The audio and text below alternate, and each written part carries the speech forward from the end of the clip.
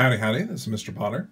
I want to talk a little bit more about color. I mentioned back in our color video that color is usually made of three components when we're talking about light. We have our red component, and I've got an iridescent dye to kind of illustrate that.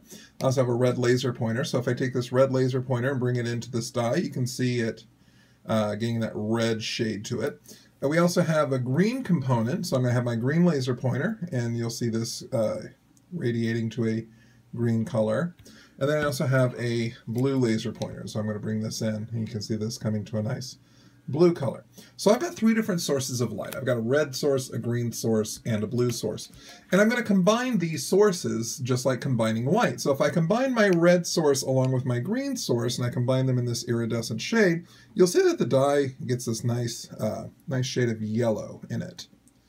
And it's very bright, so it's kind of hard to see, but you can get this nice shade of yellow in there. If I were to take the red and mix it with blue, so I've got, if I take the green and mix it with blue and put them inside the dye, you can see we get this nice cyan color, this nice brilliant, brilliant light blue color. And then if I were to take red and mix it with blue, then I end up with this magenta color. So I'm able to get these different colors that we talked about in class. I'm going to try and do this. I don't have three hands, so it's going to be difficult, but if I can get red and blue and green all at the same time, let's see if I can get this to work correctly.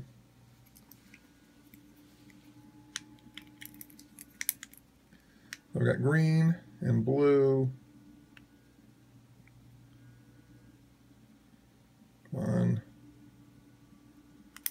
I'm not going to be able to get this to work together. There's green and blue and red. Add all these colors together, then you get a very intense white color. So, there we go, right there. So, remember that when we're dealing with light, we're adding amounts of red light, green light, and blue light. If we're mixing colors, like we're mixing paints, that's when we have our primary colors of red, blue, and yellow. But when we're dealing with light, we have red, blue, and green. And that's why whenever we have light colors, when we're talking about a computer, the computer's always going to illustrate those in terms of the red intensity, the blue intensity, and the green intensity. So it can make any variant of those colors given those different intensities. So once again, this is Mr. Potter. Thank you for watching. Have a great day.